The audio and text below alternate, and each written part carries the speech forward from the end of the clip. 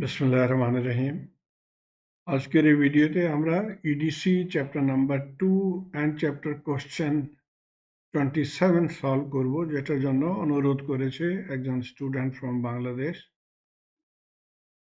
তো সর্বপ্রথমে এটা ছিল কোশ্চেন, চারটা ভাগ আছে, এক এক করে আমরা এটাকে ডিসকাস করব। এবং এই সার্কিটে দেখেন দুটো ডায়োড, প্যারালাল ডায়োড ছিল, সিলিকন ডায়োড। তো আসুন সর্বপ্রথমে কোশ্চেন নাম্বার 1 পার্ট এ চেক করি। কোশ্চেন পার্ট এ, এখানে given ছিল the P maximum 14 milliwatt for each diode. So diode rating ছিল, actually power rating of diode given ছিল 14 milliwatt. Determine the maximum current rating. So current rating পতা করতে হবে আমাদেরকে এই ডায়োডের using the approximate equivalent circuit. যখন বলা হয় approximate equivalent circuit, তার মানে হয় আমরা ডায়োডগুলোকে রিপ্লেস করব with 0.7 volt ব্যাটারি, যেমন কি এখানে দেখানো হয়েছে। সো এটাকে রিপ্লেস করে নিই আমরা বাই 0.7 ভোল্ট ব্যাটারি। এখন আমরা জানি পাওয়ার ফর্মুলা থেকে power is equal to V into I, সেখান থেকে আমরা কারেন্ট এই ফর্মুলাটা ইউজ করব, আই বরাবর হবে P over V.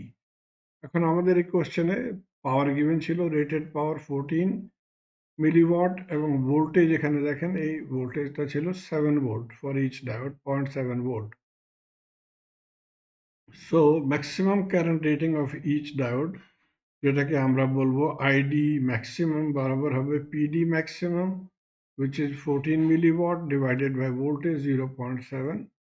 So 14 milliwatt divided by 0.7, so ID maximum হয়ে গেল 20 milliampere. মনে রাখবেন এটা হয়েছিল ডায়োডের rating, not the actual current flowing through diode, it's rated current. ওকে, এখন দ্বিতীয় কোশ্চেনটা ছিল determine I maximum for the parallel diode. এখানে অ্যাকচুয়ালি কনফিউশন এটাই ছিল এবং এই স্টুডেন্টটা আমাদেরকে ছবি ভেজেছিল। একটা সলিউশন ম্যানুয়ালে এই কোশ্চেনটা ক্যালকুলেট করা হয়েছিল 40 মিলি অ্যাম্পিয়ার এবং দ্বিতীয় সলিউশন ম্যানুয়ালে এটা ক্যালকুলেট করেছিল 36.71 মিলি ampere. So which one is correct?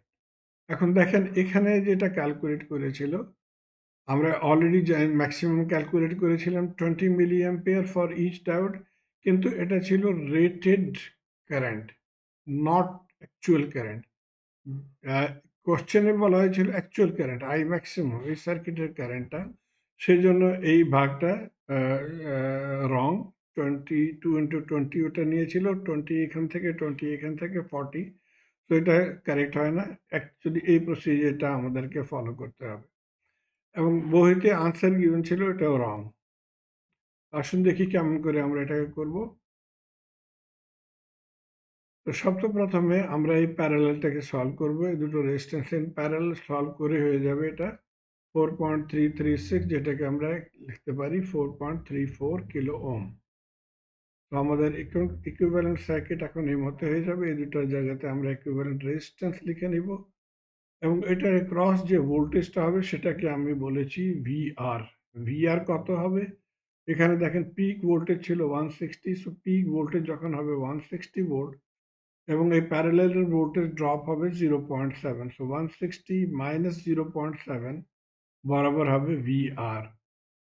So VR হয়ে গেল 160 মাইনাস 0.7 বরাবর 159.3 ভোল্ট। তো এখন আমরা ভোল্টেজ জানি, রেজিস্ট্যান্স জানি, সো এই কারেন্টটা আমরা ক্যালকুলেট করতে পারি। So I maximum current, I maximum circuit, VR over RP, 159.3 divided by RP 4.34, so 36.7 milliampere total current flowing in this circuit, maximum total current flowing in this circuit. Okay, part 3 বলেছিল determine the current through each diode at VI maximum using the result in part B. তো part B তে আমরা already result যেটা calculate করেছিলাম। ওকে, একটা point clarify, এখানে Vi maximum কি হয়েছিল? Vi maximum is actually V input maximum or V pick, যেটাকে বরাবর হয় 160 ভোল্ট। ওকে, তো এই 160 ভোল্ট পিক এটা এখানে লিখে নেব আমরা এবং আমরা অলরেডি এই টোটাল কারেন্ট ক্যালকুলেট করেছি। So current through any one diode হবে half of the actual current. তো আই ডায়োড হয়ে গেল I maximum divided by 2, 36.71 divided by 2, so 18.36 milli ampere.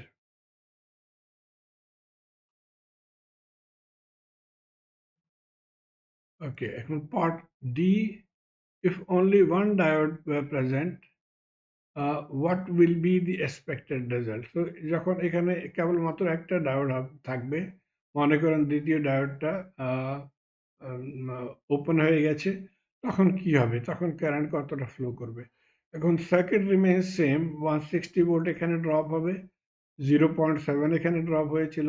So V R actually same 160 minus 0.7 হবে। So আমরা কারেন্টটা আমি এটাকে নাম দিয়েছি আই ম্যাক্সিমাম 1।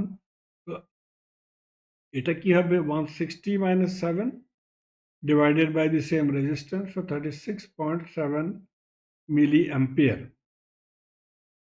এখন আমরা the maximum current that the diode can handle was 20 milliampere. So 20 milliampere এটার ম্যাক্সিমাম ক্যাপাসিটি ছিল, যেমন কিন্তু সার্কিটে 36 মিলিঅ্যাম্পিয়ার ফ্লো করছে।